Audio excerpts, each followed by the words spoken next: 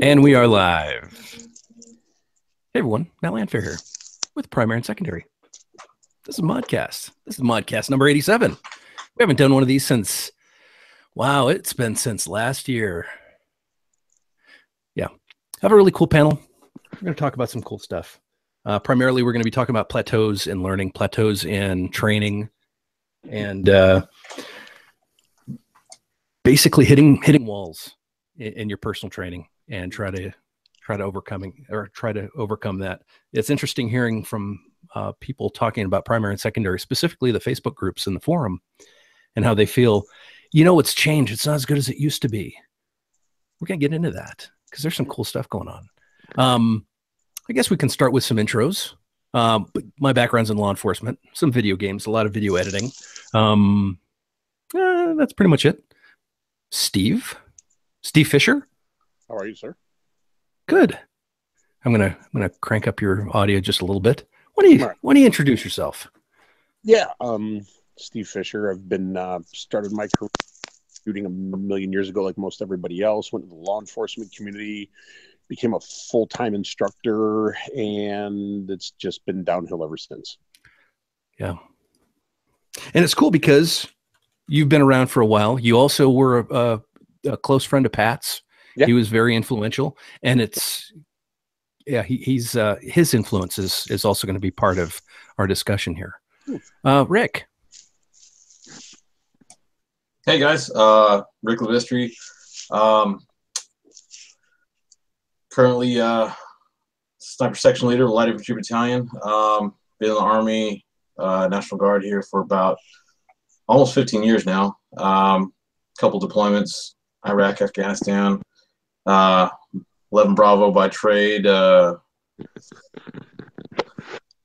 over here as primary secondary just to give as much as I can and see if I can learn something myself too.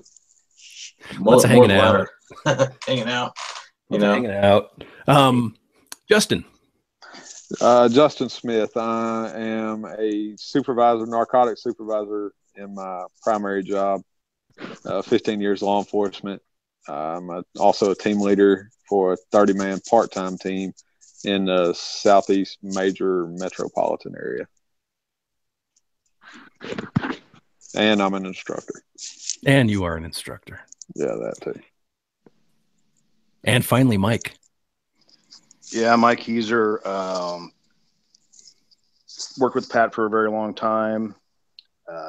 Consult with some people and generally study and advise on human performance and how people learn things, cognitive learning skills. So hopefully I can contribute a little bit. And with that in mind, when I sent out the link for guys to jump on and you jumped on, it was like, oh, this is the perfect guy. I'm glad you were available, because the many conversations we've had, you're a perfect panelist for this. And you have good taste in food, so there's that. So basically, the main theme is plateaus in learning, plateaus in training, in law enforcement. Law enforcement, there are a lot of plateaus. There's only so much you can do go through the department, and then you have to do things on your own. But really talking about the processes, the learning, and the absorption when it comes to going to classes. It seems a lot of people go to the exact same instructor time after time after time, go through the same class time after time after time, and expect to get these brand new epiphanies, these new concepts, these explosions of learning. It's not necessarily going to be the case. You ultimately may run into some diminishing returns. Steve, what are your thoughts on that? It's an interesting thought. Like many of us who started our training history, we were very limited in the 90s by who we could go and train with or what was available to us, and it wasn't necessarily bad. Hitting that wall is kind of interesting. Most students that I've seen over the years that I kind of understand, and Mike's the same way, they end up in this virgin love, we'll call it. They get in with their first instructor, or they feel comfortable with an instructor, and they want to stay with that instructor and keep repeating the same programs over and over and over again. Actually, I've had to tell students before, and still do every class. It's like, literally, dude, you need to open up your horizons. You need to open up your windows. Even though as an instructor, I'm continually learning, continually trying to educate myself. Like my latest quest has been like vision processing to help with those things. Working with some guys that I shoot with here locally that are future, like eye care research study dudes. It's really been kind of a eye opener for me, literally. But dudes need to get out more and expand those horizons. They'll only reach a certain level with the same instructor. A lot of quote unquote instructors versus teachers have that same program, that same database, that same bullet point. It's very institutionalized, inbred of training. That's just, they're comfortable with the program they're teaching. They're not really evolving their programs to today's current threat assessments that are going on and what the needs are of the students, either be it, the average citizen, law enforcement, whatever the case is. But too many dudes just get stuck or comfortable wanting to touch the magic, so to speak. And they're hurting themselves. They're not seeking out new information and vital or critical information. I really appreciate the fact that you associated this with love, because I see that. I definitely see that. You get this first taste and wow, this is the best thing ever. And I wouldn't say it's like a drug, but I'd say, yeah, getting that first overwhelming epiphany, the change in a huge paradigm shift, and to figure out, oh, this is how things really work. And then it takes so much more information to get that, and you probably will never get that again. But it's continual. It is. It really does evolve, and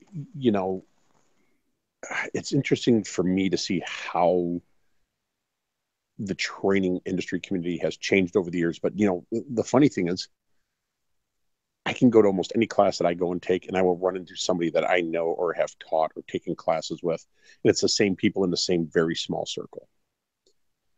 Yeah. And it's a very interesting kind of like factoid. Like to me, like I first met Mike back in 2000, early 2000s with PACT. People have missed out a lot over the years with Mike. Honestly, he is one of the most eye-opening dudes that I have ever learned from, and actually had the ability to actually be on the line with as an instructor for some classes. I learned an amazing amount of knowledge from that man. It's just unbelievable. And it's funny because I've gone to, all the big names, all the big places, but man, the shit I learned from even Mike just in the early to mid 2000s was just mind blowing to me. And it was the simplest little things that I had often overlooked, which really also helped me as an instructor to kind of replay that tape and present information differently to some students. It's the little nuggets that people miss by staying in the same place all the time. Mike? Thanks, Steve. I'll give you your $5 next time I see you. So first thing as a student you need to identify is, what are your goals, right? Why are you going to class? Some people just want to acquire some basic some fundamental skills with the tool that they have in their hand, and they really don't want to go beyond that. And you see a lot of students that show up year after year at the same range, at the same time of year with the same instructor, because it's like going on a fishing trip with their buds or golfing or whatever. It's a way to get away from the stresses of life, and that's all they want out of it. There's nothing wrong with that. I'm glad they're out there. All the other instructors are glad they're out there because it's a constant stream of income for them, because these are students that they're familiar with. They know where those students are in their skill sets, and they know what kind of problem children they're going to be or they're not going to be. So you have that kind of a student, and their goals are different than somebody like Justin or Steve or you or me or some of the other people that we deal with, who are constantly trying to evolve their understanding of fundamentals and the layering of different fundamentals. I stress this every time I deal with people. There's no such thing as an advanced skill. There's an accomplished fundamental. So the professional student, the person seeking to raise their level, has a different goal in mind. And as instructors, you have to understand the difference between those two groups of people. Those that do it kind of as recreation or just as acquiring enough to do what they think they need to do, and those that are serious about their profession, who are trying to really raise their level to a pretty accomplished mindset and skill qualification. So goal is the first thing. So what is your goal as a student? What do I want to do? And the second thing that they have to consider is the process. And the process is tied to the goal in some ways, but it's also separate from the goal in other ways. And so let me give you an example.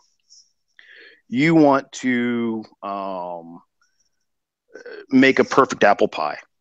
Let's make this outside of shooting so we can understand the cognitive concepts. You want to make a perfect apple pie, and you look at a recipe from a famous chef, and you follow that recipe, and you make the first iteration, you make an apple pie. It's okay because you followed the recipe, but it's not exceptional. The more times you do that, the more times you make that apple pie, the more times you do good repetitions, you're driving the process towards the goal. So the goal is always important. It's the standard that you're reaching, but it's the process that allows you to reach for the goal.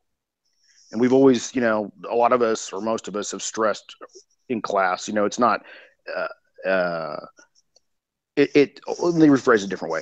I'll sit in a classroom and I'll ask people, what does practice make? And what do most people say? Perfect. Correct? Don't we all agree with that? You ask people, What does practice make? They say fucking perfect, right? That's wrong. Practice makes permanent.